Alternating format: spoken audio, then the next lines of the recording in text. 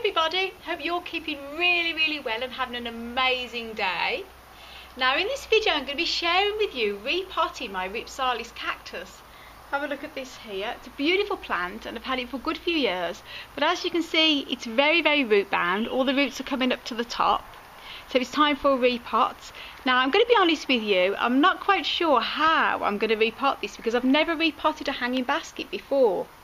So it's all going to be fun and games. So then, let's get going.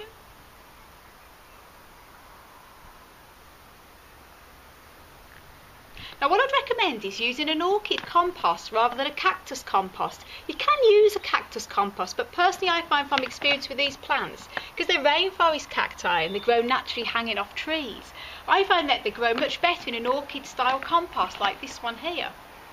And then obviously what you need to do then is get the next size pot up, which in this case is this size here, and hanging basket one preferably, obviously with the clips, which is great. And this one has got the saucer already attached to it, which is really handy because obviously hanging baskets, when you go to water them, the water comes out and goes everywhere, a bit like a shower. So there you go.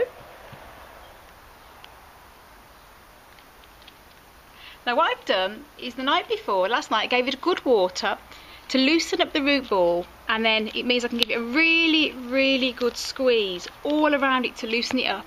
Now just a little tip, if you've got a desert cactus, obviously don't water it the night before because you don't want to obviously get any damage to the roots. But with a rainforest cactus, they're fine with the water, so, and they repair their roots very easily. A really good squeeze, like so. Now this is going to be fun and games to repot because obviously you can imagine a hanging basket. A normal plant you can just put down to repot, but this actually needs to be held up in the air. Now I'm very lucky, I've got my wonderful partner Sean here, so he's going to actually help me with the repot and he's going to hold it up for me while I remove the pot. So if you've got someone to help you, that's a really good tip. Now obviously the trailing stems with the Rhipsalis plants and the similar ones, all of the epiphyllums as well, when you tend to repot them, they do drop a lot of their leaves. Now this is nothing to worry about because with these stems, if they fall off, I just leave them for a day or two so they form a skin underneath, a thick scab, and then pop it back into the pot and they root like anything. A lot of these are all what fell off and I put in there, and they root really easy.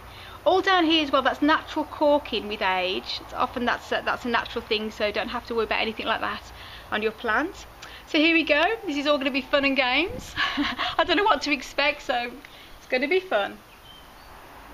Right, now what we've tried to do is we've tried to get it out of the pot by squeezing it like that and loosening up the root ball, but it wouldn't come out. So obviously further inspection there, as you can see there, the roots are actually coming through right at the bottom of the pot on the saucer. Now the trouble is with these hanging baskets is the saucers are actually stuck onto the bottom of the pot, so obviously I don't want to damage the roots. So what I'm going to do here is, instead of actually trying to get it out and damaging the roots, is I'm going to actually cut the pot because it's plastic. I'm going to, obviously, for the sake of a pot, they're dime a dozen rather than the plant. Cut the pot and then take the plant out that way.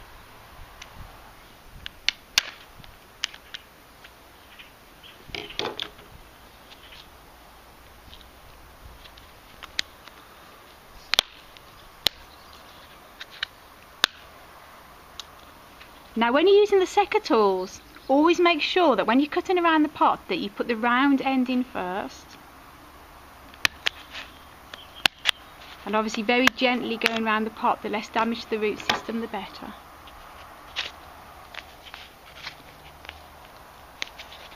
Obviously gently pulling the saucer from underneath the pot away.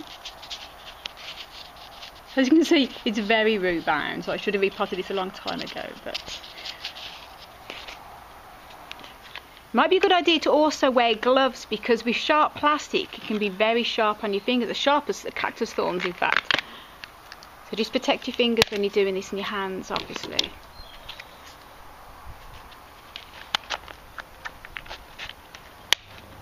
Now obviously cut as much of the plastic away as possible, there's less root damage.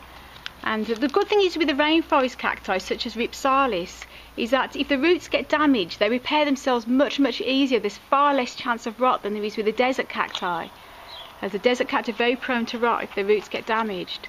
But Rhipsalis is very good at repairing themselves. And there you go, there's the pot off! Yay! There you go, now time for its new parts. There you go, that's it out of its pot. That's brilliant. It's got a really good root system, which I'm really pleased about. As always, it's always a really good opportunity to check the root system whenever you repot a plant. In this case, it's got a great compact root system, good healthy roots. But what I'm going to do is I'm going to gently loosen up the roots at the bottom, because it helps take to the new compost when you loosen up the roots first. And obviously the pot the next size up, this one here, and put a good at least 2 to 3 inches of compost at the bottom. In this case I'm using the orchid compost.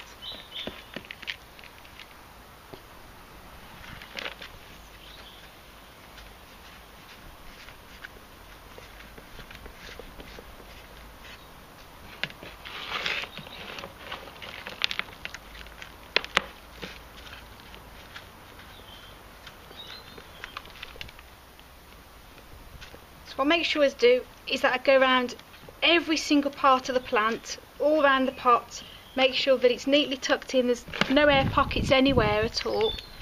And then I'll carry on doing that around the whole of the rest of the plant, and then I'll show you the finished result.